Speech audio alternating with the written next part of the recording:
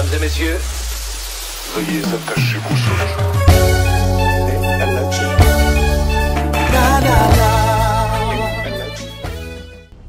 Là,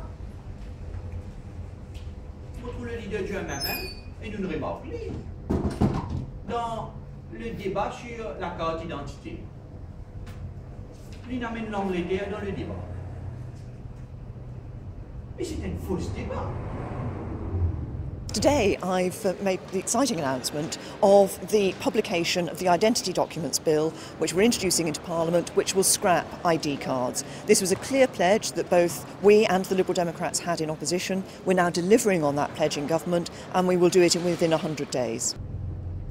La raison qui fait le gouvernement britannique tire le projet de la carte d'identité en Angleterre, c'est une raison économique.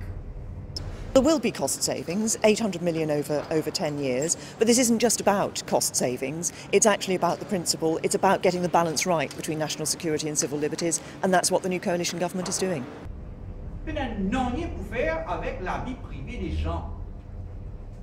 But this isn't just about cost savings, it's actually about the principle, it's about getting the balance right between national security and civil liberties, and that's what the new coalition government is doing.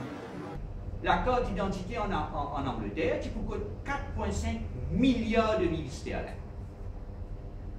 C'est une raison économique.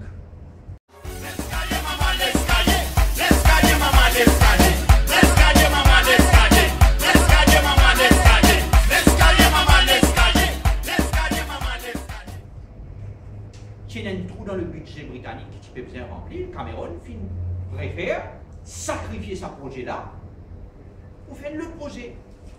Mais il n'y a rien pour faire avec la vie privée des gens.